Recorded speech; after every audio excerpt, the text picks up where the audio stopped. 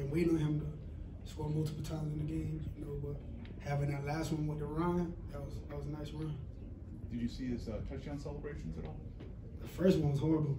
I told him I didn't know I didn't know what was going on, so I was just standing there like, all right, come along with it. And when I see what happened, I was like, yeah, that was ass. But I told him that, I'm like, that was the worst celebration I ever seen. Like, but you know, he scored, so I'm good. I was still happy. Lamar, was that was the end around touchdown today? Was that an option for you? Yeah, it was an option, but we kind of ran two similar plays back to back. So my read was Khalil Mack, and I seen him like squeeze on the rush. I like let Zay just do his thing, and he did.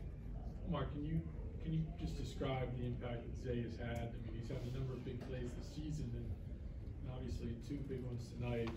How would you describe the impact he's had on you guys? How I would describe the impact he's had is right on time. You know, it's every time he did something, it was right on time. You know, it was perfect situations when he scored, made the touchdown catch, and that run, like I just said. And just need to keep doing it. You know, keep getting the ball in his hand. Not just him, but all our receivers. You know, Bate is a great receiver. OB, Nelly, we got to get everybody involved because those guys catch the ball and they magic. Lamar, what did it mean for you guys in offense to close out the game when it got tight there in the fourth quarter? It meant a lot, you know, because our defense was playing lights out all night.